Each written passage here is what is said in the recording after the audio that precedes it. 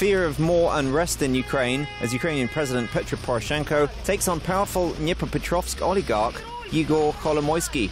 Hennadiy Korban, leader of the Ukrop political party, backed by Kolomoyskiy, was taken into custody over the weekend and faces trial on corruption and other charges. A court in the Chernihiv region is deliberating the length of his pre-trial detention.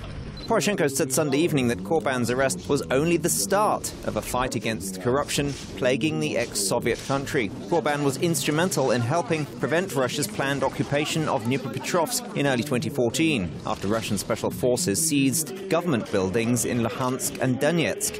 Poroshenko and his government have come under fire for failing to prosecute former government officials from the Moscow-backed regime of former President Yanukovych by charging a popular pro-Ukraine political candidate with corruption rather than Yanukovych-era officials and politicians. Poroshenko risks alienating an electorate already growing tired of the government's performance. Korban's detention will be discussed tomorrow by the nation's parliament in Kyiv in what is expected to be a fiery session.